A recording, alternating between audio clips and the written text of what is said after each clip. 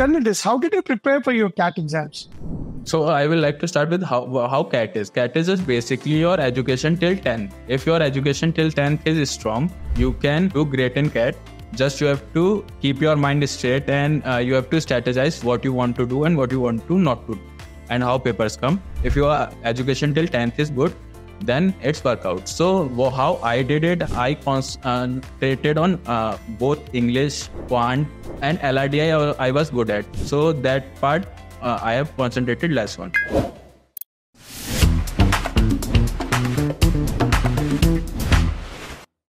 In Quant, what is LRDI? LRDI is logical reasoning and data interpretation. So there are 3 sections currently in CAT. First is your verbal reasoning, English part. Then second part is LRDI, logical reasoning and data interpretation part. And last part is quantitative analysis, maths part. So English, what I used to do, I am not that strong in puzzle words or opposite words. So what I used to do, I read daily like 10 to 15 words and try to make some sentences out of that so that I can remember that how these words are used. So that's how I improved my English. And there are 4 essays in English. So I used to focus on only 3. My reading speed is slow, maybe my understanding speed may be slow from someone else. So what I used to do, I used to focus on only 3. So that I can give them more time. And if your wrong answers are less in CAT, you can score good marks in CAT. So that's how I did my English. For logical reasoning, so I used to just understand the logics and then most of the problems got solved with for me.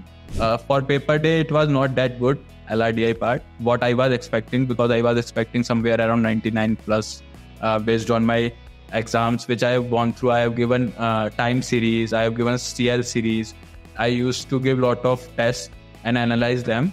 So I was confident in LRDI and Quant that I can score good. So Quant has gone good for me. For that, the Quant have gone very good for me. In that, there were 25 questions for maths and I got 24 correct out of them. As that, it has gone very good for me. But for CAT, it was little bit of LRDI I missed.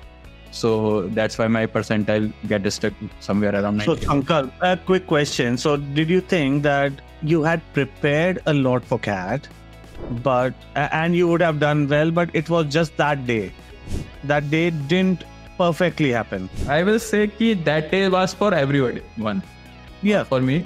But for someone, it could have happened better than they actually prepared, because So it's all the mindset of that day, how cool you are going and how settled you are.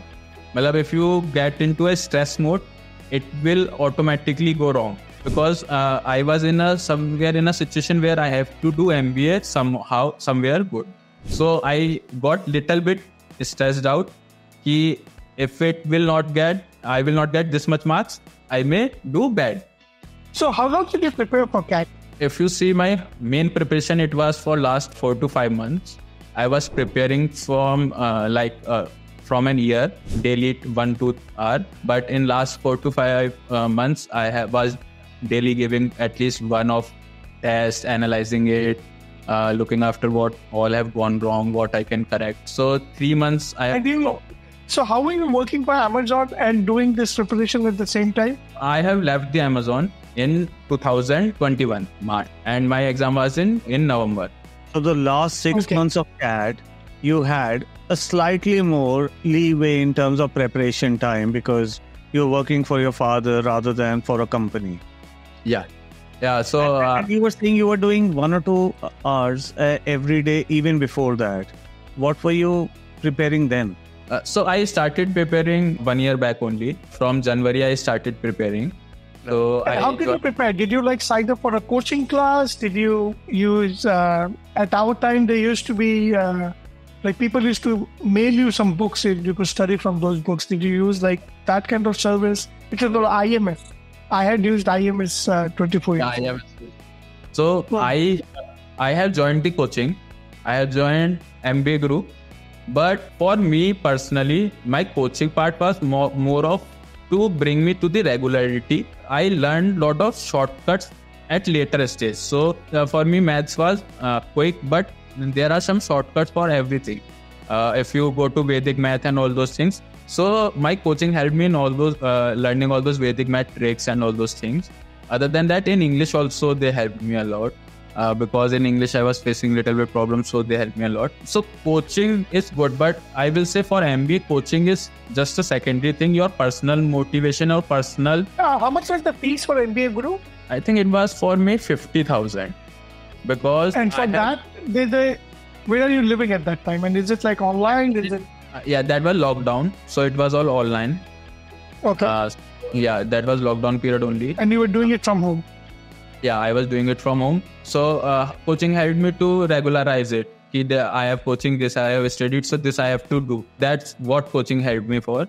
Not much of new learning, if you say, because I have given once CAT in my BTech. That time I didn't prepare, didn't do nothing. So that time also I scored 85. It was not that much of learning, but it channelized my energy.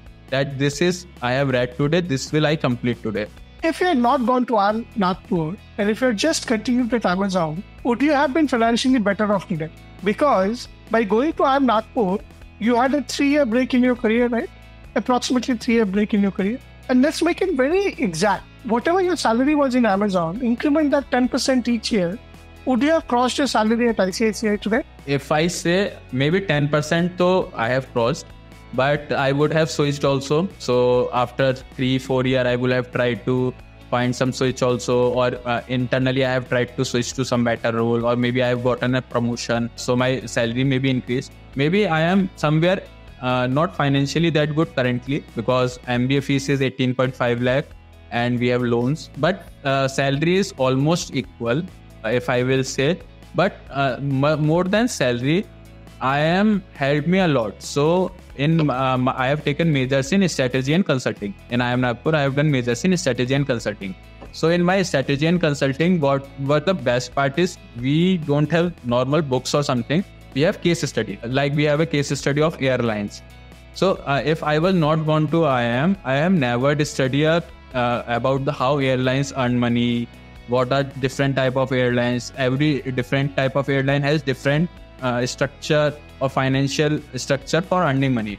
So that I may have not understand if I have not gone to IIM. We have learned on quick commerce why such a large investment is coming in quick commerce. What is that point after breaking which the quick commerce company which are making losses will automatically start making profit. Automatically customers start adding. So all those business knowledge I wouldn't have got if I have not got into an IIM.